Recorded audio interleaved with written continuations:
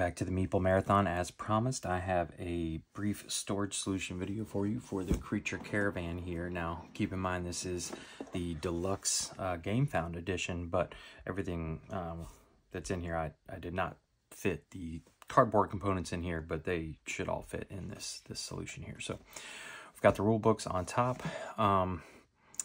You can very easily take out this white insert if you want, but this works just as well too. So these are the map boards, which are actually larger than any of these spaces created by the white thing. So they do have to kind of sit, preferably crossing something here.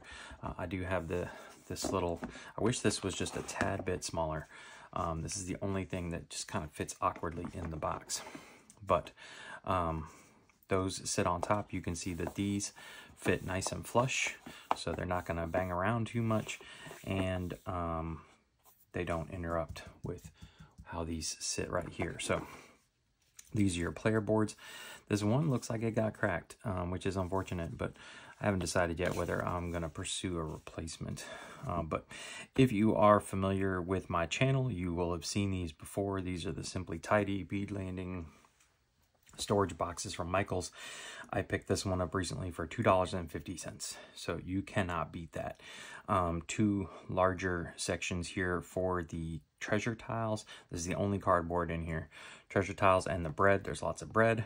I have this empty space here, so I may spread out some zombies and market goods tile or tokens off to the side, so they're not so full. But everything, you know, even the individual coins have their own slot.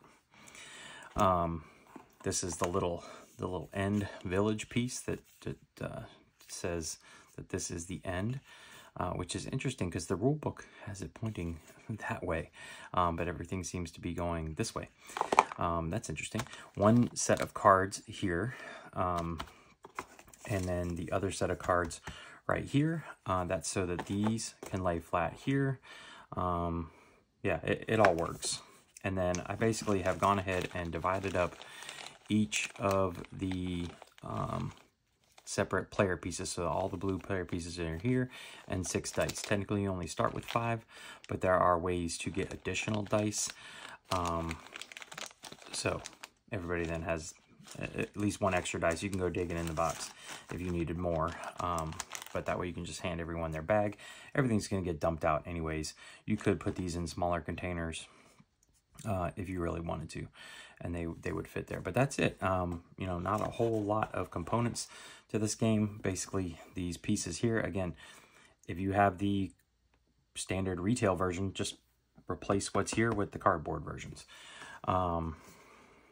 Again, this sits with these on top of them, so these are nice and flat and won't get bent up, and it sits just perfectly level, so that these then can sit on top of those. The only thing that doesn't really quite fit is the rule book, but it gets in there. It gets the job done. There's no lid lift or anything like that. And there you go. So that's how I have chosen to store Creature Caravan.